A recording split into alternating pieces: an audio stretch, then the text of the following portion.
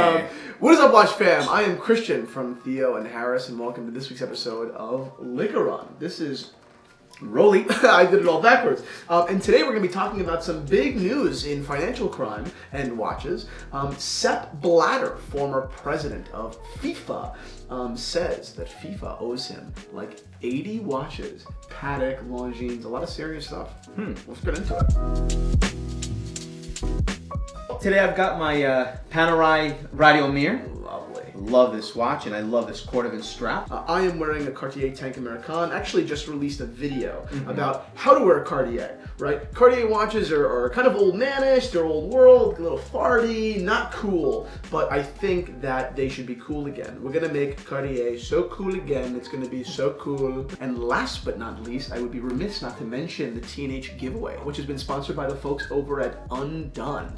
Love Michael Young, love Barry. What they do is amazing from a repair's point of view. They call him the bracelet magician. He's working on your watch right now. Beautiful, I can't wait to see I know. Is it a pain in the ass to send the watch across the world? Yes, but is it worth it? Yes. So there you go. Good for you, Michael. FIFA, an organization that you and I hold very close to our hearts. Yes, we do. A sport that I got bullied for liking as a child. That's right, so did I.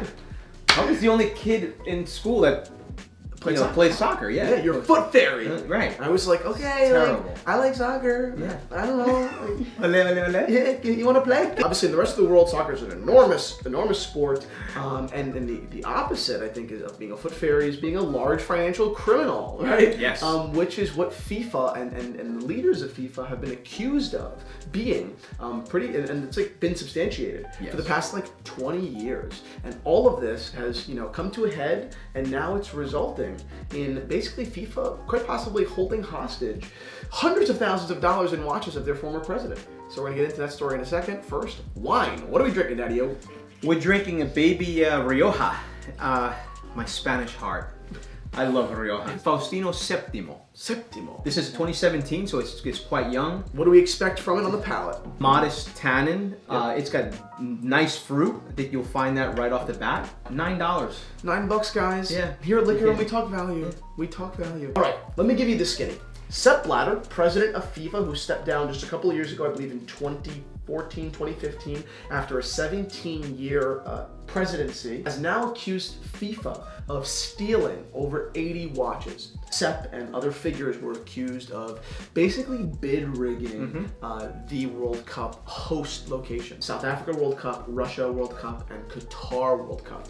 Essentially saying those countries never would have been the host for a multitude of reasons if you weren't being paid millions upon millions of dollars to make them the host. So after this news broke and Sepp Blatter became one of the most hated men in sports, period, he resigned. He resigned from president and went to go live, the rest of his life as a, 100 millionaire in the Swiss Alps probably. But not before he managed to forget, I don't know how you forget, over 150 watches at his FIFA headquarter office. Why would someone have over 150 collectible watches at a FIFA headquarters? Because he viewed it as one, home, and two, extremely safe with all of the high security. Once you steal $150 million from a company, you might not get your books back. FIFA has already returned over 100 watches to Mr. Blatter, and he claims that 80 are still missing. His claim is that the monetary value, which he estimates in the $500,000 range, isn't even the tip of the iceberg. The watches that FIFA has stolen from him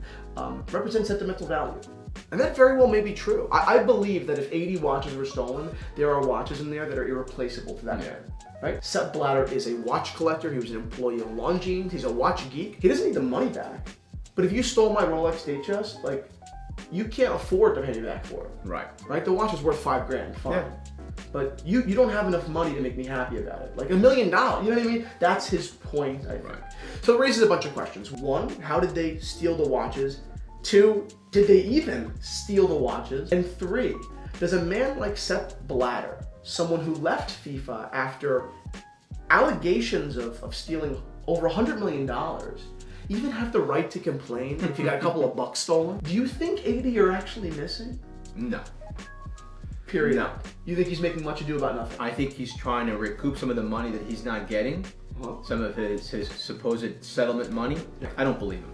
Sepp Blatter has the money to make this a big mess. Right. And it's a big enough name and a big enough kind of event Yeah. for this to just be a PR disaster, in theory.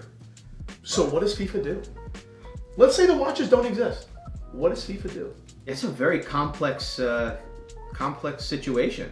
It's his word against FIFA, and quite frankly, what type of relief does FIFA have to give him? How does he prove that 80 watches are missing? Also, when does it become not FIFA's problem? Like, I don't know, maybe the cleaning staff took your watches. Right. I don't know. There may be FIFA representatives, that people on the inside, that said, you know what?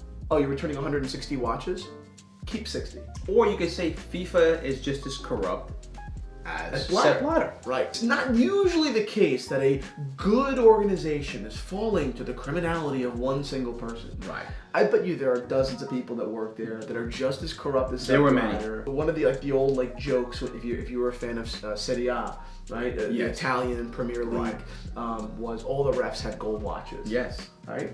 Because Juventus would just be like, listen, here's a date, right? It's really nice. It's a Rolex. You've always wanted one. You can't afford it. But here's the watch. Let's have a couple of calls go our way. All of these sports organizations, every big company is guilty in many ways. Look at the NFL, which I even resent even more. You find out that one of these owners, a real good guy that stands for American values, swept the beating of a woman under the rug. They're heinous. It's heinous. Yeah. So, I'm not making any excuses for Sepp Blatter. Right. I mean, you should go to jail if you've stolen, if you robbed this kind of money. You should. But let's not pretend as if soccer is the only criminal organization in sports. Well, that's it. Thank you so much, Dan, for coming on the show. It's an interesting topic. Absolutely. Please leave your comments down below. What do you think? Soccer fan or not soccer fan? Sports are filled with corruption, and this is a messy instance. Yeah. All right? Leave your thoughts. Salute, guys.